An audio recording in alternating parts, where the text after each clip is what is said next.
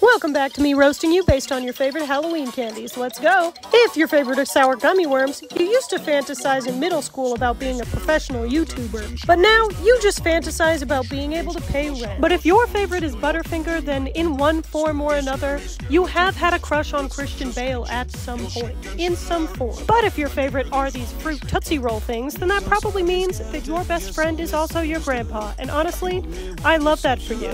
But if your favorite is Snickers, then honestly, I would roast you, but I'm a little bit afraid that you will hunt me down and try and hurt me, so for the sake of this video, I'm just gonna pretend it's a good candy.